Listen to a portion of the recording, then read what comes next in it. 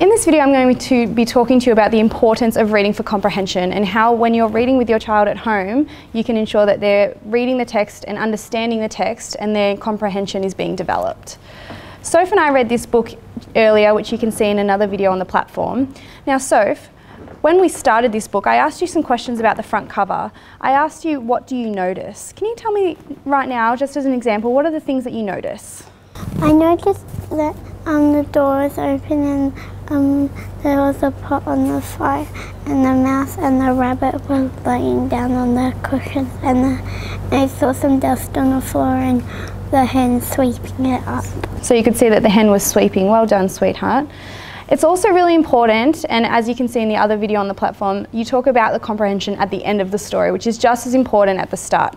So I would normally ask Sophie to tell me a retell of the story, including the beginning, middle and end.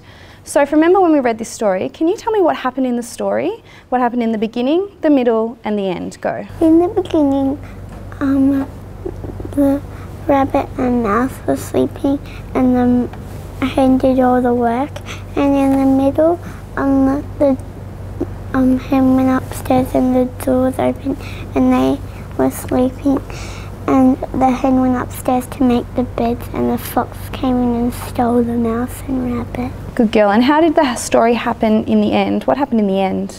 The hen came back downstairs and he didn't see them, so he rushed out to the woods and saw the tail sticking out of the bag, and he saw the fox, so he opened the bag and he helped his friends get out and put some stones in there so that he wouldn't think they're gone. Good girl, Sophie. You did a really good retell of that story. Well done. In addition to predicting at the start and telling a retell at the end of a story, it's a really good idea to constantly ask questions throughout the book. The children love it when you engage with them.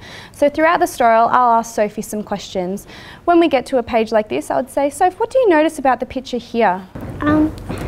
He sat down under a tree and had a nap because the bag was too heavy and the tail was sticking out the bag. Good girl. I see something up in the corner. What does that tell us about the story? He didn't go far from the house because the house is right up there. Good girl, well done. So the overall goal in terms of comprehension when reading with your child is to be an active participant in it and making sure that you're asking lots of questions throughout their reading experience. This reconnects them with the book and makes sure that they're not just reading the words on the page, but they're connecting it to the images and really solidifying their comprehension.